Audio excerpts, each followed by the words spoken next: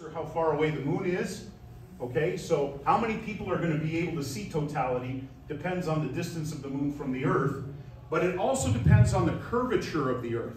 Take a look at this animation over here. So in this animation, this is of April 8th, you'll see that this is the South Pacific Islands here.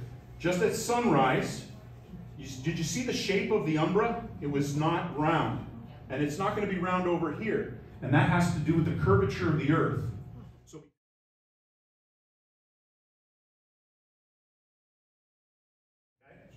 now that takes about an hour and 15 minutes before it gets to the other edge, and you get what's called totality, okay, which is that. Okay, now, when are you going to start seeing some really cool things besides using your eclipse glasses to see this? The sun has to be about 75% covered, about three-quarters covered, before you're going to start to notice things happening around you. And you will notice things happening around you, okay? The first thing you're going to start to see is that the sky is going to start to darken noticeably, okay? When you look at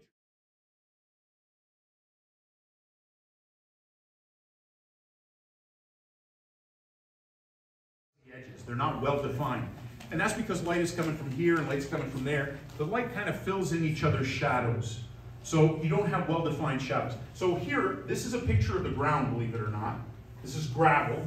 I don't know if you can see it. It looks like it's out of focus, but there's a leaf right here. And there's stones, some stones in here.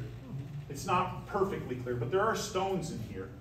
And what this is an image of is the shadows of tree leaves before the eclipse. And you can see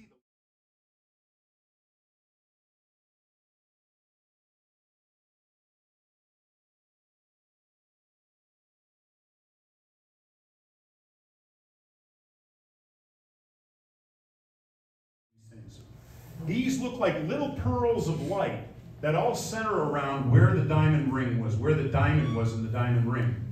And what you're seeing is the last vestiges of light coming from the sun's surface, passing through valleys and craters on the edge of the moon.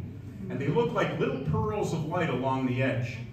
And if you're lucky, because the sun is active right now, there should be prominences that you might be able to see. Now, they're not going to look that big with your eyes.